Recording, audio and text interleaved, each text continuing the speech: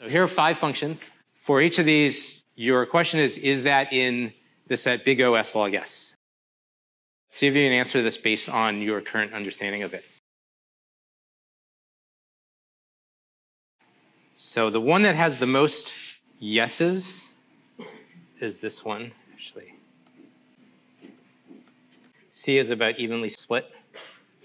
I guess this confirms that there's enough confusion about this that it's good that we're recapping it. These two, there's high confidence. Our intuition and the definitions tell us that 2s grows no faster than s log s asymptotically. 2s log s. So these two should be equivalent, but we're still going to look at the definition because our intuition can fail us. There is some disagreement about the best way to define what big O means. This is the definition that we used last class and the one that we will use throughout this class. This is the definition that says we're defining big O. It's defined as a set of functions, and what that set is depends on the function that is inside the O. In order to be in that set, it has to be the case that we can find 2 constants. One is positive, one is a natural number, so it could be 0. It's not required that n0 is positive, such that this property holds, that f of n, which is the function that's in the set, is always less than or equal to that constant times g of n for all the numbers greater than n0. We'll look at the examples, but first make sure we understand that definition. So if we want to prove that some function is within some big O set, what do we need to do? What's the most likely way to prove that? Yeah, good. Definition is that there exists. The easiest way to prove that there exists is to construct it, to find them, right? So if we can find choices of C and N0 and then show inequality holds, this is exactly the inequality from the definition, then we're done. So all we've got to do is find those 2 constants and have an argument that is convincing that that inequality always holds for those choices. But usually once we've chosen C and N0, showing that it always holds should be pretty straightforward. This is just an inequality. That's proving it is in. Well, what if it's the case that now f of n is not in big O g of n? Proving that something doesn't exist is usually harder than proving that it does exist. So how can we prove not in?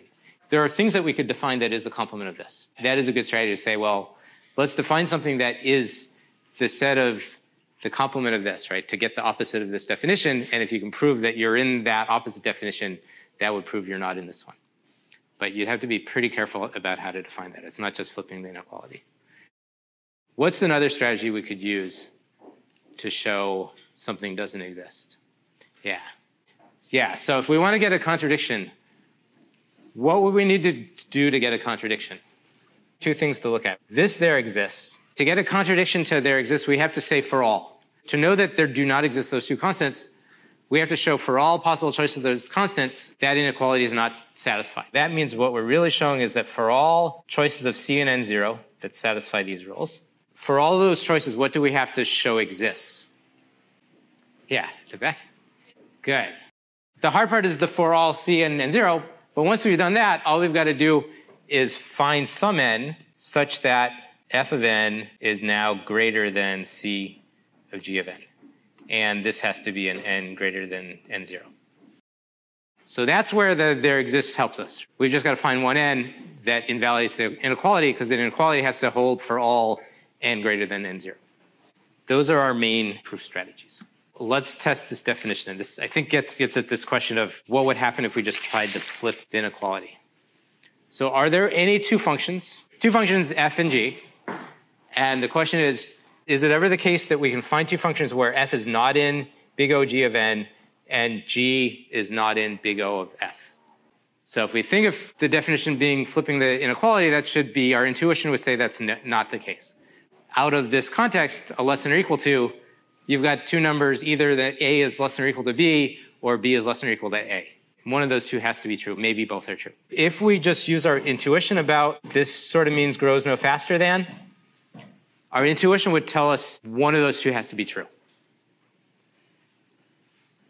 Can you think of any functions where it's not true? This is a perfectly good function.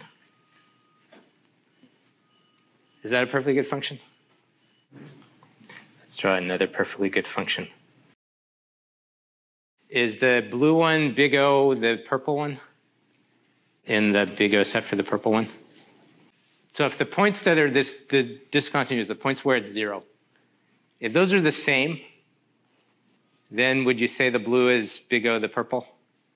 Let's say this is 0, this is 1,000. I can't draw there. Actually, now they're the same function.